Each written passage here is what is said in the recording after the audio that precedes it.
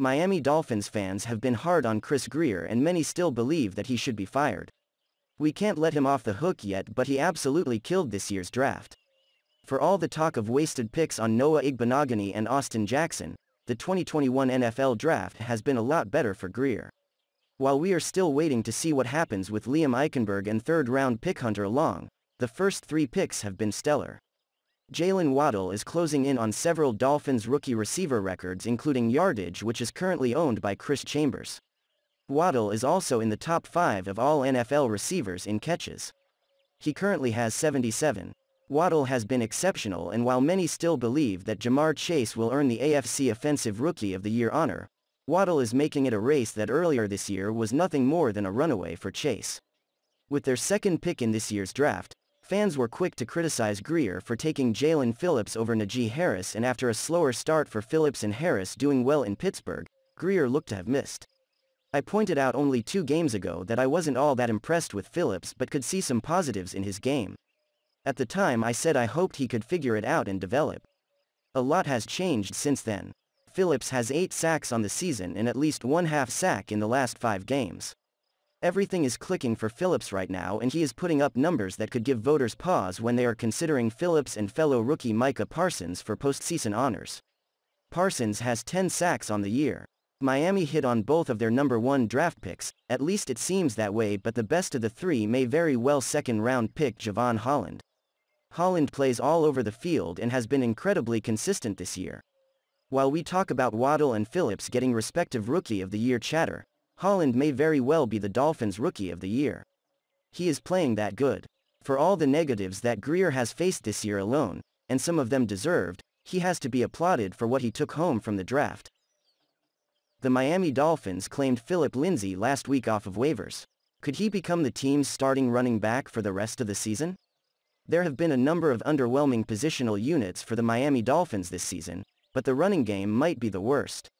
Myles Gaskin has been the premier running back in 2021, but has amassed just 482 yards through 12 games and is better utilized in the short passing game.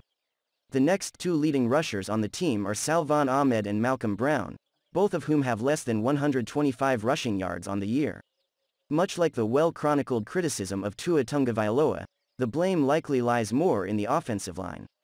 The Dolphins' offense has struggled for a majority of the season, mostly due to the lack of running game and leaky pass protection that ranks the worst in the league. The big men up front have been the Achilles heel of the team this year, so much so that an offensive that was supposed to be explosive is instead one of dinks and dunks. But Miami running game got a shot in the arm on Sunday in the Dolphins' 33-10 victory over the Carolina Panthers.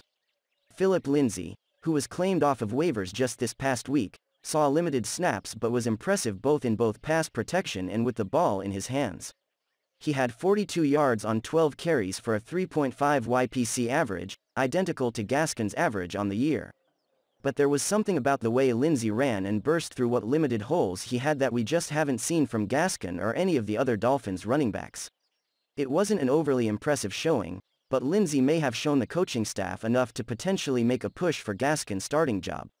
If the newcomer is able to help mask at least some of the deficiencies of the offensive line through his vision and running style, then Miami running game could become a respectable one over the season's final 5 games.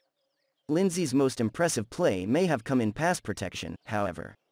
On what turned out to be the Dolphins' longest play of the game, he picked up the blitzing edge rusher, saving Tagovailoa from what would be a sure sack and a 3rd and long in a crucial point of the contest. The quarterback instead hit Jalen Waddle for a 57-yard gain that set up a touchdown. It was all made possible by Lindsay, who was able to pick up the slack laid down by Liam Eichenberg and his missed block. Evidently, Lindsay may be able to mask offensive line deficiencies in both the running and passing attacks. If this is the case, then there is little reason to believe why he shouldn't be considered for the starting spot. It will be interesting to see if Brian Flores and company stick with Gaskin for another week before heading into the bye and then re-evaluating, or if they believe that an immediate change is necessary.